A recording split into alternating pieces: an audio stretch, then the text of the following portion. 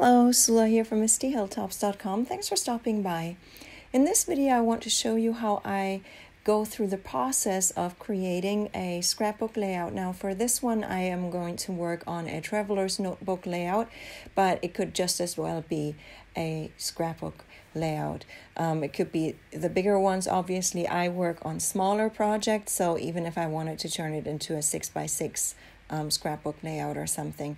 But this is the process that I go through, and I thought I'd just take you with me through the entire journey, not only of creating the physical page, but also creating the digital version to prepare it for the physical page.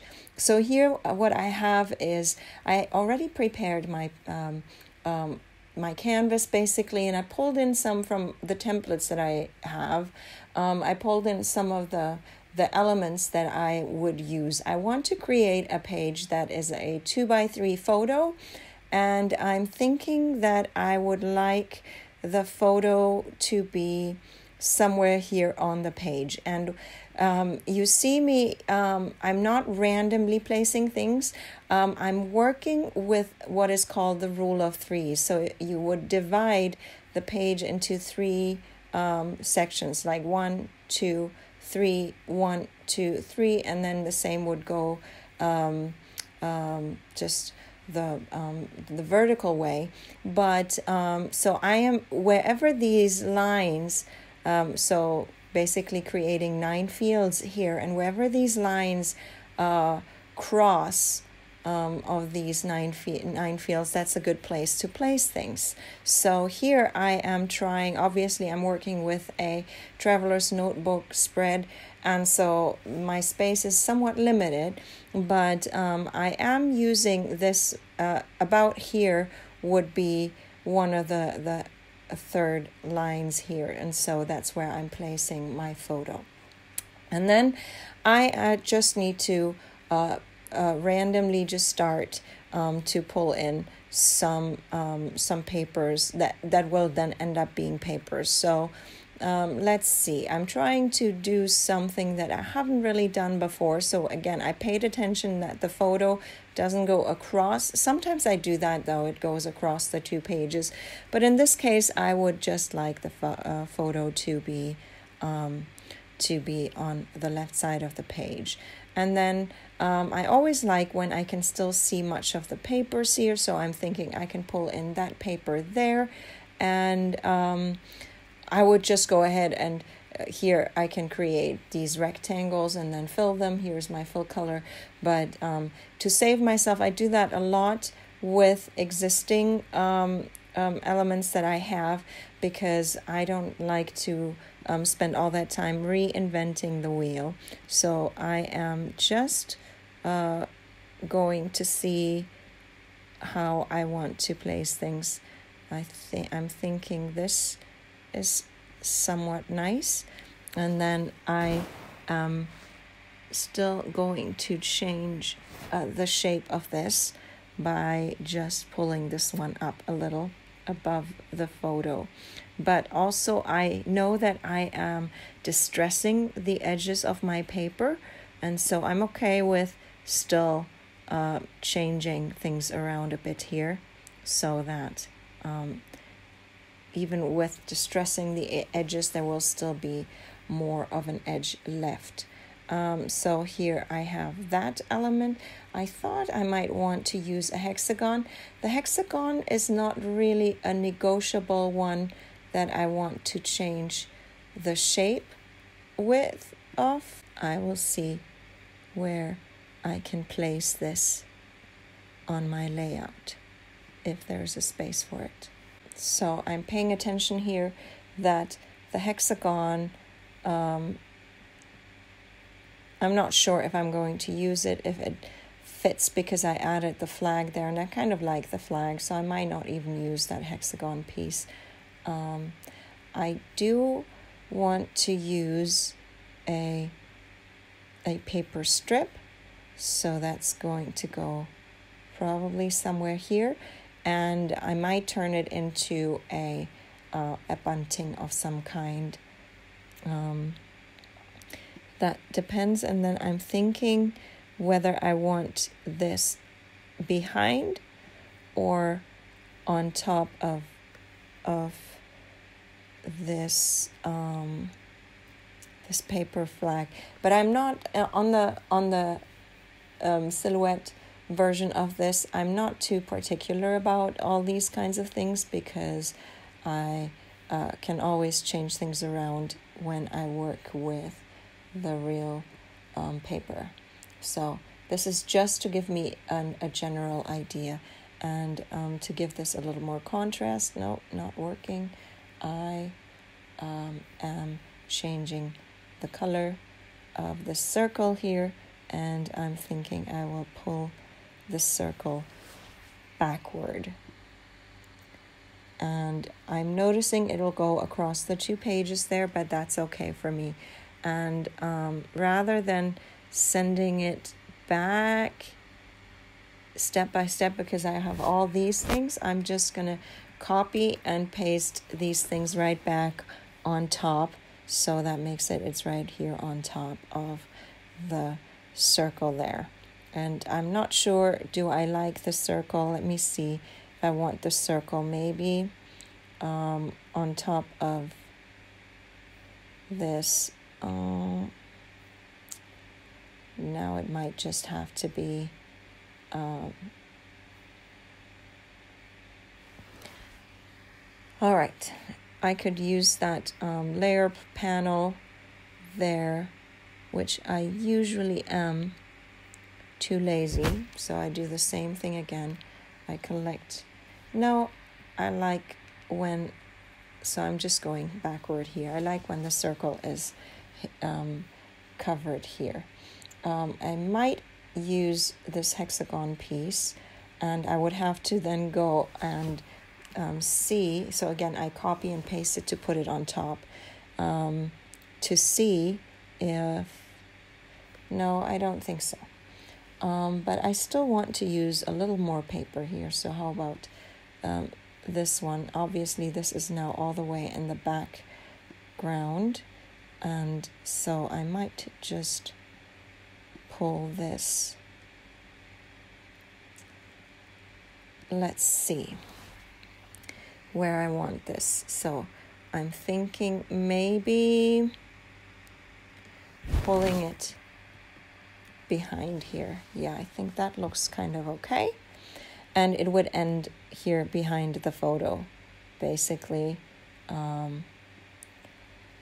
So that, to me, looks okay. Then I'm thinking I could put, let me pull all these things to the front. These are my clusters. And again, by cutting them out and pasting them back in, I pull them to the front. That's a quick way to do it. And I'm thinking, now it might not work with the title going here with the page being divided there, but I usually don't really worry so much about that. Often I plan a title where I want to put it, and I end up putting it in a very different place when I finish my page here. And so here I'm trying to create the visual triangle. So I'm thinking this is where I will put the clusters. But again, I do retain these clustering places, and then I'm thinking I could do a whole lot of journaling right here. So I don't think I need this hexagon right there. It would have been fun, but I wanted to use this paper flag. So basically right now I have finished my my basic template, and you see it just takes a few minutes to do that. And then I copy and paste it because I don't want to lose the original, because even when I work with other papers, they still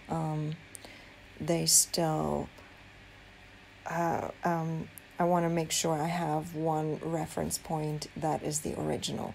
Then you see here, this is basically an 8, the biggest size here, like an 8 1/4 or something, or 8.5 by 8.5 size square, and I use that to clip my paper to.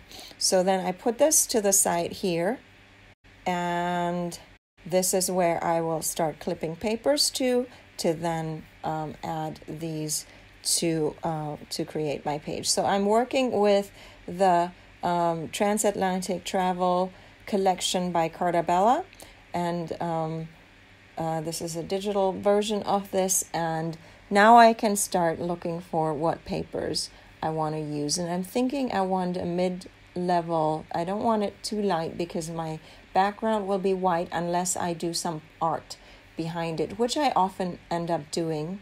That's quite correct. I think I like this one, and I pull it in. Sometimes it works like just works wonderfully, and then sometimes it just doesn't. And so to save myself to have to do this again and again, I create a copy of this. I do Command copy, and then what I do is I take this one, also copy, and place it somewhere where I like it. That's the nice thing about having a digital version. Now I could do this with actual normal papers, physical papers just as much. Then what I would do here is I would look at the measurements here and here, and I would round it up, I guess, to 17 centimeters and this to 8.5 or something like that. So for ease of reference, and then I would just be able to create my own, just use that as a cutting reference if I wanted to trim by hand. But here I am just now going to clip this or crop this. So I'm using the cropping tool right here, and this will go in the background. And right now I can't see because this is a pretty big paper here. So the next thing I do is I look, and so it would be the circle, and I try it saves me time if I go in order of the levels, I guess, that I'm using. And I'm trying to think of what here would be a contrasting paper. That's what I'm looking for. And I'm seeing this one is lighter. So I press the space key on my keyboard to bring up this enlarge, and so that I can see, oh, this one is gray. I think I'll use this one. So I'm looking for contrasting papers, and again I pull this back right in here, and it has a ship, and the page that I will work on is not going to have the photo is not going to have a ship. So I'm going to see if I can place the circle, and this is a circle that fits the size of one of my circle dies. And so I'm going to just crop the circle right here and put it here. I will change the arrangement again so that I can see if it works well enough. I may have to go back. So I want this paper next. It depends, like sometimes I run YouTube on the background to listen to something, and then it works more slowly or something if I'm having too much running on my computer. And right now I'm also screen recording, so that is a little much for my computer sometimes. So here I am looking for a nice spot where I would add this from which I want to crop this one, and I'm thinking that I have most of the elements, and then I want a dark one. And let me see. No, I'm going to. All right. And this is where I grab this flag to crop that, and then I will again pull the photo, the title, and the 3 clusters on top. And now I can start arranging things here. And I'm going backward, because then I can see where everything goes. And I still need to grab these 2 paper strips here. This I might want to change because it might not be enough contrast to this page here, to this paper here. But let me just grab these, something for, and oh, I made the mistake to not copy. So I'm just going to grab my piece of paper from here again. Sometimes I do that. Rather than copy, I use the one paper layer there that's there, but that's okay. So here again, that's why I try to work with copies. And then I'm thinking I would like, this one would go well with a striped pattern, so I'm pulling in the striped pattern right here, copy it. I should have grabbed the other one, but it's already in here, so I might as well do it. Crop it, and this will go here. And then I just need one more strip of paper, and I'm thinking, how about this one here? Okay, again, trying to remember that, oh, I don't need 2 copies, just one, that I copy it rather than, and then I'm trying to look for one. That's the nice thing with digital paper. I can always reuse the nicest part of the paper that I like, and not worry about losing the pretty papers. Okay, let me see here. Now, that's why I keep the original, because I want to see, this is on top of here, but basically behind this. So I'm grabbing again, I'm grabbing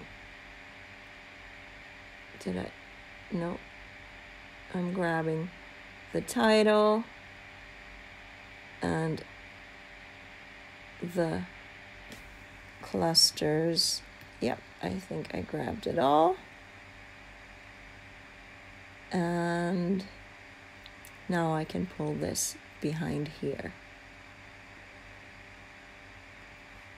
And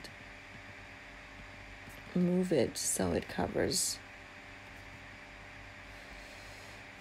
So now I can check, and I do notice that there is very little contrast between these here. So I'm thinking I should change this one and this one. And that's a nice thing too with working with digital papers, because I would not be able to tell as well with if I use up my nice papers and then I realize, oh, it doesn't work so well. So here I can always reuse it, redo it. And I guess I could use, I'm thinking for this one, I guess I could use one that is slightly darker than the original one. I could always use, of course, one of the really dark ones, but it uses a lot of ink. I might as well go with the black and see what that does. Then I'm just going to copy this guy here because the other one is already covered, and I'm going to go right smack in the middle here where there's the most white parts as well. So let's see.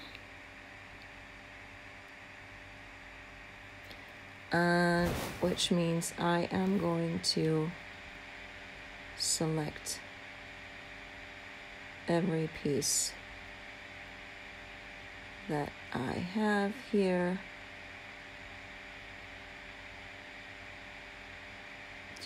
Take the photo. I can't quite see. We'll see. Nope, I didn't grab the photo. So let me grab the photo. I will insert this right on top, and then I still don't like it. It's too dark. Let me check with one lighter version. But this is how I work in general. Maybe taking this piece. All right. So here I can again create a copy. Then I pull this one from here and I check if I like it or not. And so here I am pulling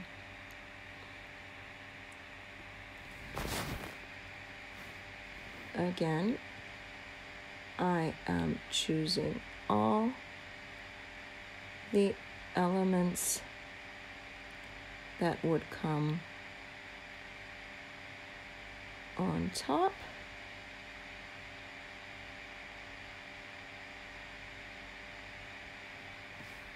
And cut them to see. Yeah, I like this better. I like this better than that one. And then I need to change the circle one more time, just to give it a little more contrast again. And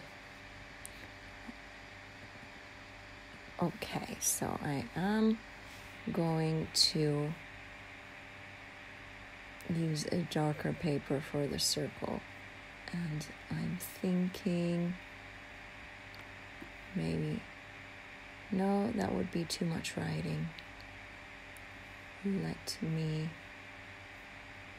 yeah, a flower, a floral pattern is fine.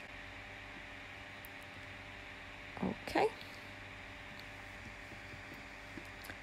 And again, I'm taking the circle. I could probably just use this circle right here. It shouldn't matter. All right. And then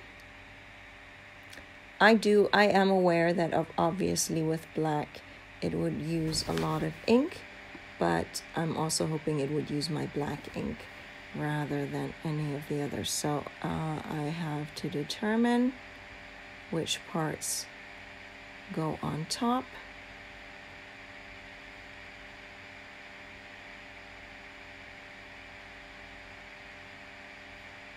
And I think I have it all.